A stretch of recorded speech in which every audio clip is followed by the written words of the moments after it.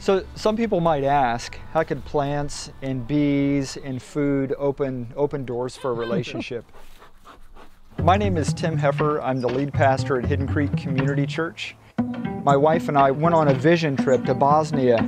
The day that we left, some of the workers there said, could you send us a packet of seeds? And then I thought, well, maybe the congregation would want to get involved. And by the time the plane landed, this idea of Seeds of Hope was birthed. Seeds of Hope feeds people, produce, but it also just feeds people emotionally, spiritually. It's whatever somebody needs. And then I thought, well, wouldn't it be great if we had bees at each of our Seeds of Hope gardens? And so we decided to do a distribution, and over the last year, we've served 5,600 people. As soon as I walked in the doors, it's like, oh, this is home. And I kept coming every week. And then COVID hit. Everything needed to be shut down. One of our volunteers said, well, what if we move everything downstairs? And so we were able to serve people well without missing a week. The morning of August 10th, the house phone went off, and the person on the other end said that our church was on fire. And there were 2 apartment complexes that were set on fire.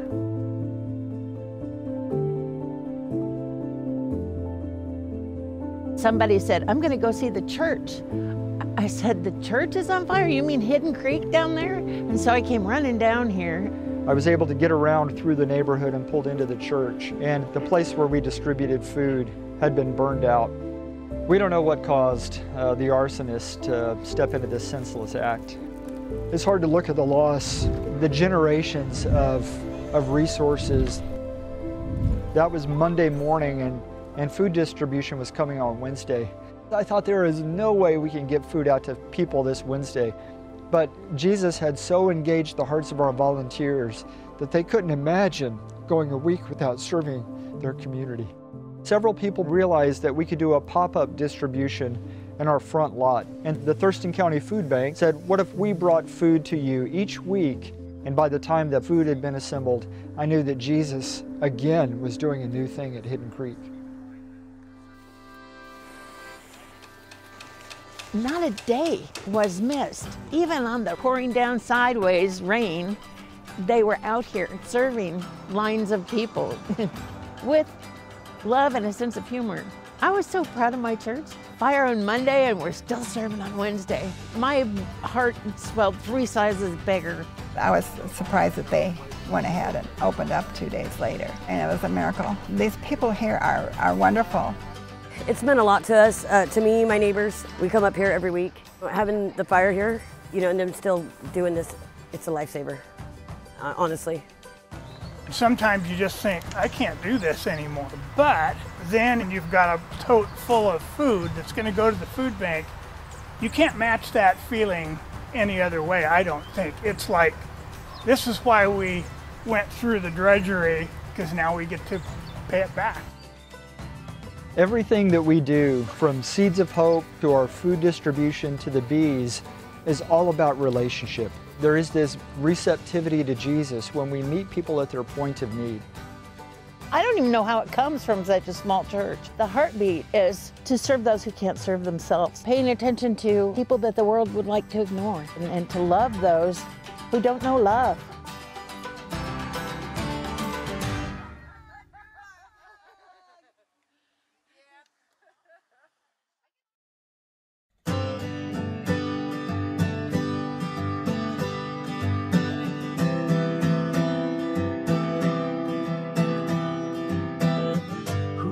The power of sin and darkness, whose love is mighty and so much stronger, the King of glory, the King above all kings,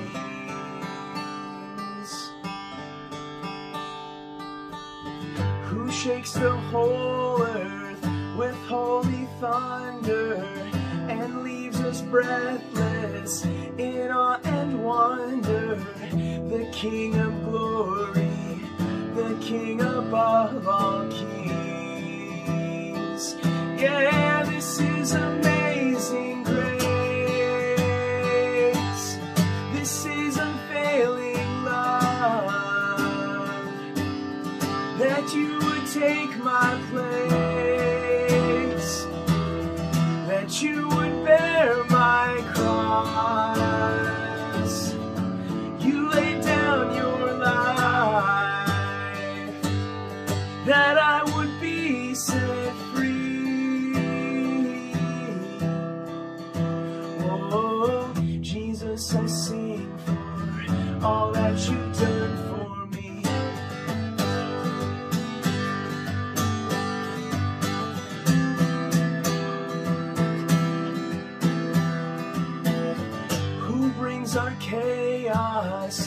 back into order, who makes the orphan a son and daughter, the King of glory, the King of glory, who rules the nations with truth and justice, shines like the sun in all of its brilliance, the King of glory, the King above all kings. Yeah, this is amazing grace. This is unfailing love, that you would take my place, that you would bear my cross. You laid down your life,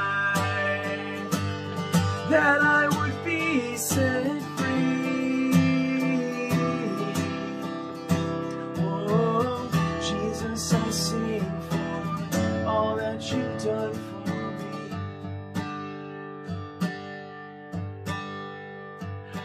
Worthy is the Lamb who was slain. Worthy is the King who conquered the grave. Worthy is the Lamb who was slain. Worthy is the King who conquered the grave. Worthy is the Lamb who was slain. Worthy is the King who conquered the grave. Worthy is the Lamb who was slain. Worthy, worthy, worthy. Oh, this is amazing grace. This is unfailing love, that you would take my place, that you would bear my cross. You laid down your life, that I would be set free. Oh, Jesus, I sing for all that you've done for me.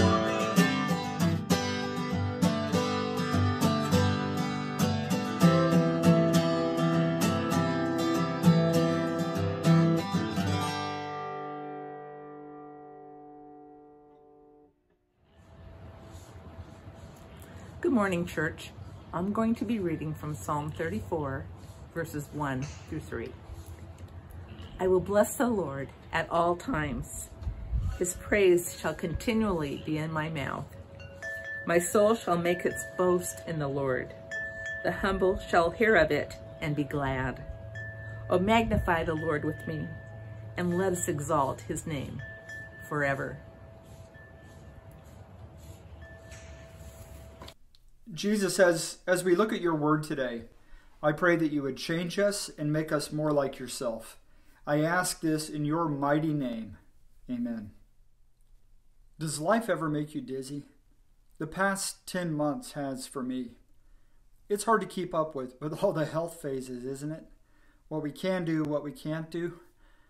There are so many new patterns of life that we have to adjust to. Friendships are different. Shopping is different. Expectations are different. And wow, political stuff has shaken everyone across the spectrum. We live in dizzying times. Abram, in Scripture, experienced a whirlwind of changes that led him across the Middle East from modern-day Iraq and Turkey into Syria and southern Lebanon, and into Israel, Palestine, and eventually Egypt. He was constantly on the move, stepping into new cultures and places, responding to God and navigating change. Eventually, he had to get used to a new name, and he had to get used to becoming a parent at a really old age. As we look at the next segment of his life today, we'll see that in the dizziness of life, there are times when we're to stop and listen. There are times when we're to stop and speak. And there are times when we're to continue on in our journey. let's look again at Genesis chapter 12, the first 5 verses, to set the context for our passage, our account today. Genesis 12, beginning at verse 1. The Lord had said to Abram, "Go from your country, your people, and your father's household to the land I will show you. I will make you a great nation, and you will be blessed. I am going to bless you and make your name great, and you will be a blessing. I will bless those who bless you, and whoever curses you, I will curse. And all the peoples on earth will be blessed through you." And in verse 4, so Abram went as the Lord had told him, and Lot went with him. Abram was 75 years old when he set out from Haran. He took his wife Sarai, who would be renamed Sarah, his nephew Lot, all the possessions they had accumulated, and the people they had acquired in Haran, and they set out for the land of Canaan, and they arrived there. Verse 6, Abram, this is our account for today, Abram and his caravan of people traveled through the land as far as the site of the great tree of Moreh at Shechem. At the time, the Canaanites were in the land. And the Lord appeared to Abram and said, "To your offspring I will give this land." So he built an altar there to the Lord who had appeared to him. Now let's stop there. There are times when we have to, like Abram, stop and listen. And it was at this place, Shechem, that he stopped. Shechem means the saddle or shoulder, a low spot between hills. If we were to look to the west from Shechem, which is modern-day Nablus, we would see 2 large hills. On the northern side would be Mount Ebal, and on the southern side, Mount Gerizim. Now, these hills, by Pacific Northwest standards, were mountains by ancient Israeli standards. And it was on these hills during the time of Joshua where the law of God was read. We find that in Joshua 8:33. Now, Shechem is a significant spot too, because later Abraham's grandson Jacob would establish a well there, and the well exists to this day. 2,000 years ago, Jesus met a woman beside this well, and a conversation that he had with her changed her life. He told her that he was the living water, the one who satisfies the soul, and she believed him. Now, this place, Shechem, is a significant place in our heritage of faith. Here, in this low spot of blessing, in this saddle, the Lord said to Abram, "I will bless you. I'm going to give you this land." And Abram responded by worshiping. He set up an altar there to mark the spot where he had encountered God, and he worshiped. Now, from this place, in the saddle between this place of blessing, Abram stopped and he listened and he heard the voice of God. From here, Abram could see the fertile grasslands of the north. To the west, he could see high hills that would then drop down into the Mediterranean Sea. And to the west, he would see hills that today are speckled with olive trees. In this place, God said, "I am going to give you this land to you and your offspring." And Abram built an altar there. Where are the places God has spoken to you? How did you respond? There are times when we have to stop so we can hear the voice of God, so that we can hear his message to us. Now, look at verse 8 of chapter 12. From there, he went on toward the hills east of Bethel and pitched his tents there. From Bethel on the west and Ai on the east, there he went, and he built an altar to the Lord and called on the name of the Lord. Now, there are times when we also have to stop and talk. Abraham built an altar to the Lord in this place, and he called on the name of the Lord. From Shechem, Abram traveled about 20 miles to the south to a place between Bethel and Ai. This is a significant spot as well. Bethel means the house of God. This is where Abram set up his tent and built an altar to the Lord and called on the name of the Lord.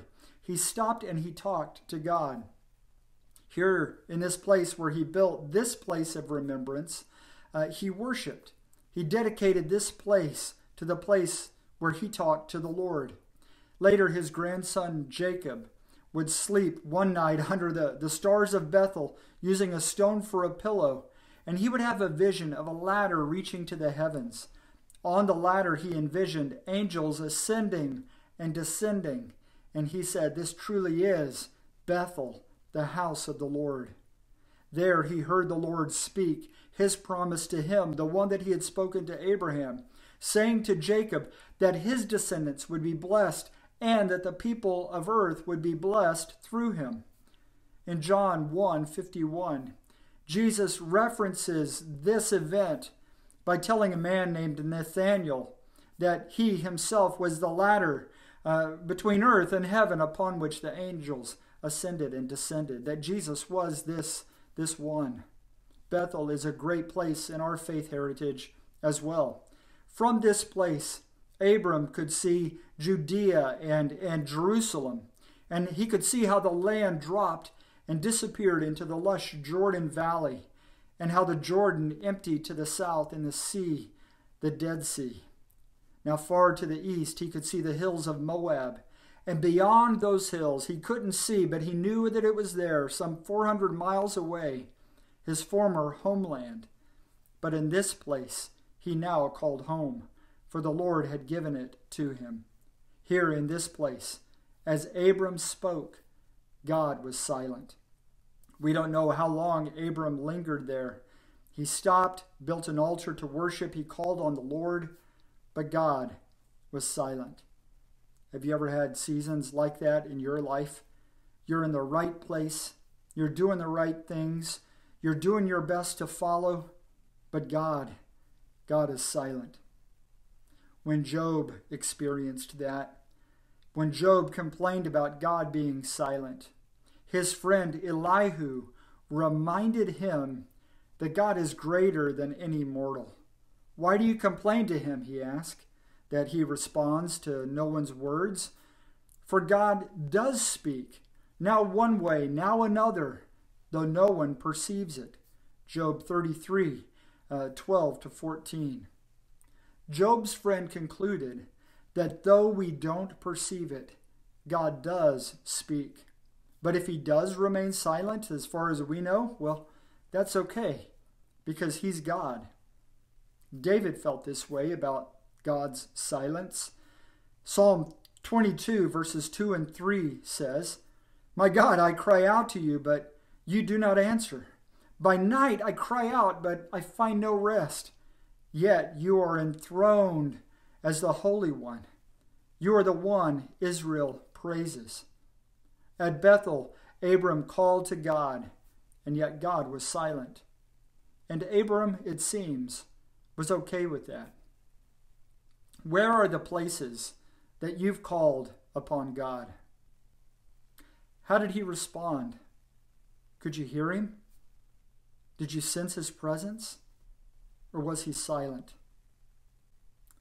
Psalm 34, verses 17 and 18 says, "The righteous cry out, and the Lord hears them. He delivers them from all their troubles. The Lord is close to the brokenhearted and saves those who are crushed in spirit." Abram continued on his journey. He stopped and he listened, he stopped and spoke, and he continued on his journey. Verse 9 of Genesis chapter 12 says, "Then Abram set out and continued toward the Negev." Abraham went from a well-watered land, fertile hills, to the desert of the south. This call led him south into the desert, this place simply called in Scripture the Negev. Now there are times when we're led into desert places. Today, this area of the Negev It too is a desert land now, and it receives less than an eighth of an inch of rain each year. It's a place where I've spent a little bit of time over the years with Meg and the teams as we've traveled to the Middle East. It's a place of hot winds and dust, camels and donkeys. Sahara sands and grit rise on the winds from Africa and settle all over this region. Today, Bedouin villages dot the desert landscape. We've been to some of them.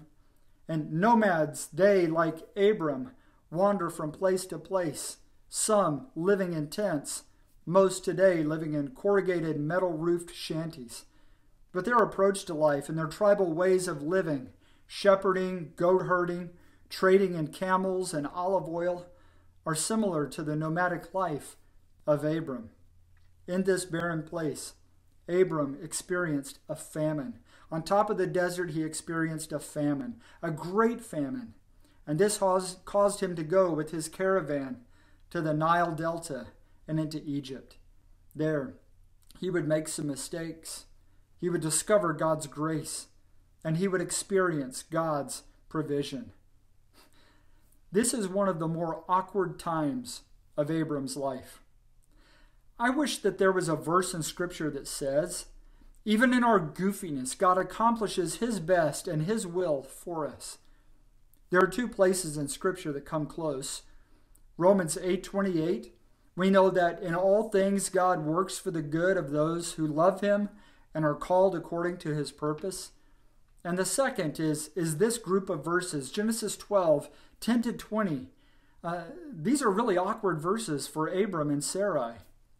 Out of fear for his life, he conceived this idea and convinced his wife to pretend that she was his sister, so that Pharaoh, the king of Egypt, would not kill him and would spare her and everything that he had. Now, this was really an awkward time for Sarai too, don't you think? Pharaoh took her into his harem as one of his own wives for a period of time, and she lived there in his palace. These two, Abram and Sarai, two that God would use as ancestors of Jesus, they were in a tough spot. They were threatened by famine. They were threatened by insecurities. Their family was fragmented. And in their golden years, they lived out this situation, this awkward time, as they waited for God to fulfill his promises to them. In Genesis 12:16, Scripture says, Pharaoh treated Abram well for Sarah's sake, and Abram acquired sheep and camels, cattle, donkeys, and servants while all this was taking place. Now, do you know how God got them out of this awkward situation, this weird, awkward situation? He sent a sickness to Pharaoh's house, his entire household.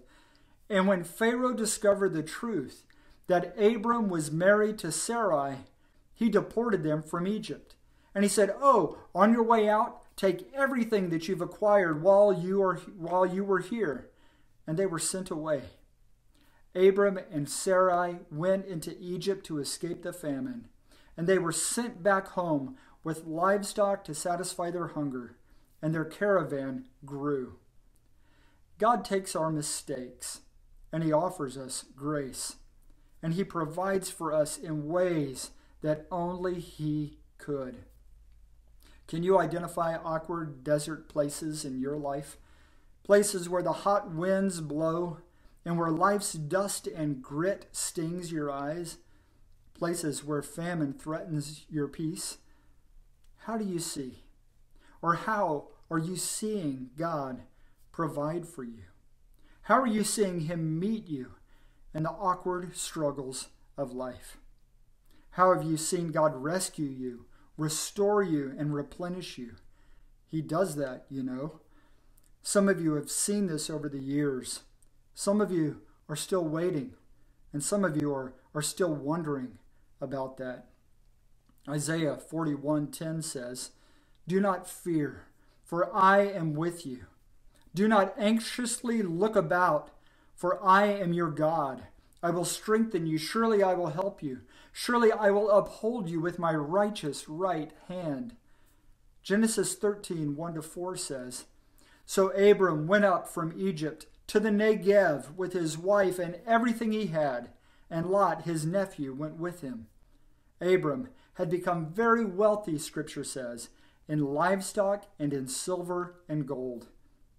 From the Negev he went from place to place until he came to Bethel, the place between Bethel and Ai, where he had camped out earlier, the place where he had built his altar. And there Abram again called on the name of the Lord. Abram was oriented through faith in the experiences of life. He wandered from place to place by faith, not knowing where he was headed. But by faith he knew that he would make his home in the land promised to him. Abram discovered that God speaks. God spoke to him, and he speaks to us through Scripture by his Holy Spirit. And Abram discovered that God receives worship and that he could talk to God and call on him. Olympia, Tumwater, Lacey, Rochester, Tenino, Grand Mound, Thurston County, this place we live, this place that we've been called to serve, these are the places where we hear from God, where we talk to God and are led by him. The God who met and blessed Abram, who protected Sarai, watches over us. He watched over them in Shechem and Bethel and the Negev and Egypt. And this is the God who meets us today in our places, in the places where we live. He meets us through his Son Jesus, and he lives in us by his Holy Spirit. Abram was called to leave the places and faces and practices and family members that were familiar, so that he would experience time after time after time things that would deepen his faith and give him opportunities to trust and to follow the Lord his God. Our faith is about trust in God through Christ. More than the blessings that we experience, our faith is about following God fully and experiencing him in the day-to-day ways and the places that he leads, so that our faith too can go deep.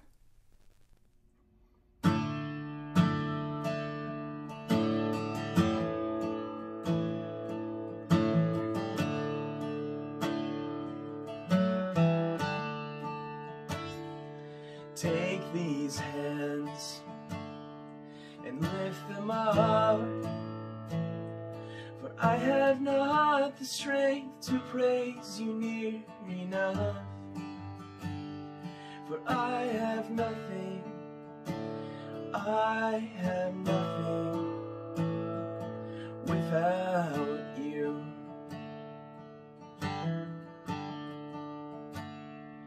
Take my voice and pour it out. Let it sing the songs of mercy I have found. For I have nothing, I have nothing without you.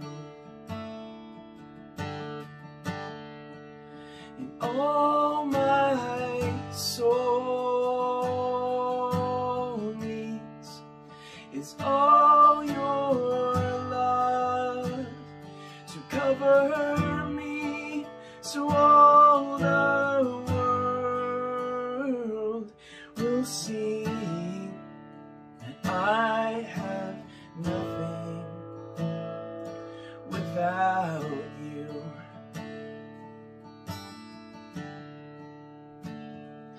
Take my body and build it up. May it be broken as an offering of love. For I have nothing, I have nothing without you. And all my soul needs is all your love to cover me, so all the world will see that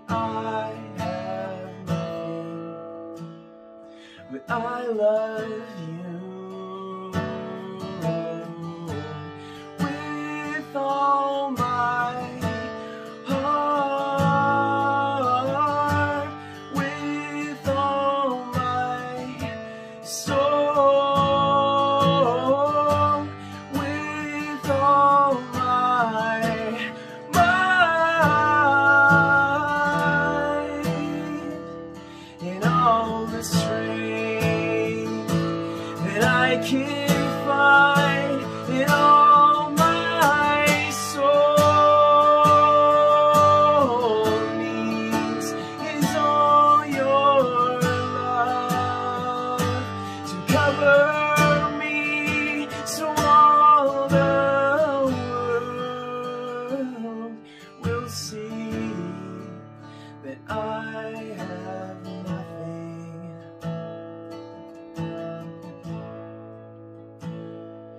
Take my time here on this earth and let it glorify all that you are worth. For I am nothing, I am nothing without you.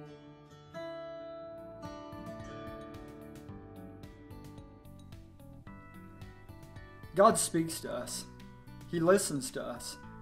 He leads us on this journey of faith in Christ.